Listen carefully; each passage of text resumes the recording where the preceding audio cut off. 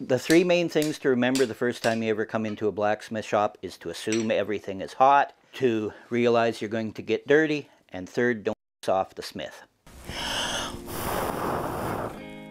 I'm Jim Gerlinsky, and I'm a blacksmith in Wilkie, Saskatchewan.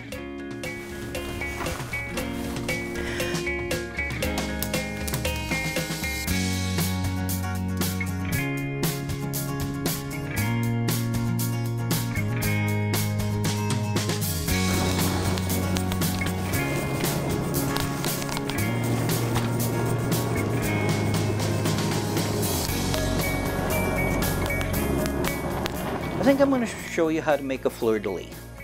You know what a fleur-de-lis is. It's the French emblem with the two and the tongue in the middle.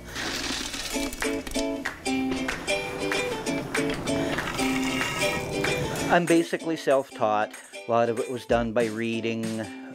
This was long before the internet. Basically, I just learned by building a fire and figuring out what I was trying to do and how to get there. And when the forge is up to working temperature, you work the iron anywhere between 1450 to 2000 degrees Fahrenheit or hotter. When it's at welding temperature, it's up around 2400 Fahrenheit. Yeah, there's lots of expressions that come out of the blacksmith shop. Strike when the iron is hot, too many irons in the fire, overwrought. Wrought is an old word for worked.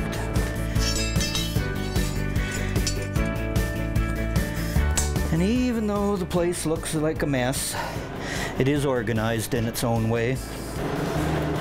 Pretty well has to be, because I don't have time to wait and look for a tool, what I need when the iron is hot. Most people assume that since I'm a blacksmith, I shoe horses. And some blacksmiths shoe horses, but a horseshoer is actually a farrier, which is a separate trade, even though we all use the same tools. But I'm a general blacksmith. I can do just about anything. I make decorative items, candle holders. Yeah, my work's hanging on the street poles, and the town supports me quite well. I've got a lot of fans here. I was born and raised here.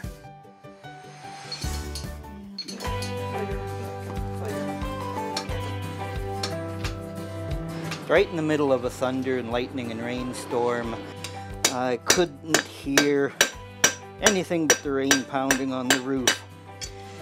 And as the axe went back into the fire for the very last heat, the rainstorm had stopped, and over the shop player came a line from a song, and it went, "And to the fire I give my body, and to the fire I give my soul." And as soon as it was done that, the rain started up again, and I couldn't hear a thing. I can whisper the head has to choose. I'm gonna make a change, gonna light a fire. Sing it on out like a preacher to the choir. Gonna start with a spark, let the flame burn high. Whoa, gonna light a fire.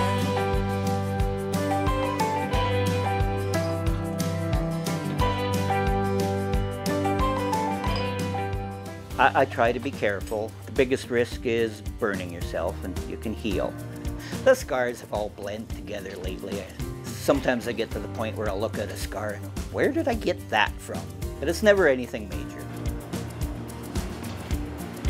And have to remember to stay hydrated. You were asking about work hazards. Getting dehydrated is one of them.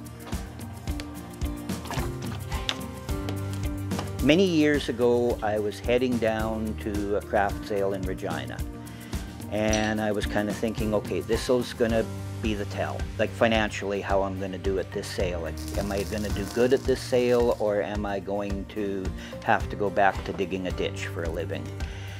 And on the way there, I heard an interview with Joe Fafard on the radio, and he was talking about you have to want it enough.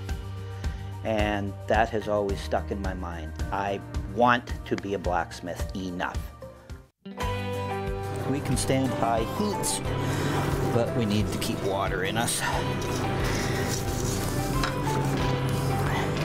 If I retire when I finish my to-do list, I think I'll be about 314 at the time. Yeah, I'm not planning any time. I'm going to keep going for as long as I can. The most rewarding part is I get to play with fire and get away with it.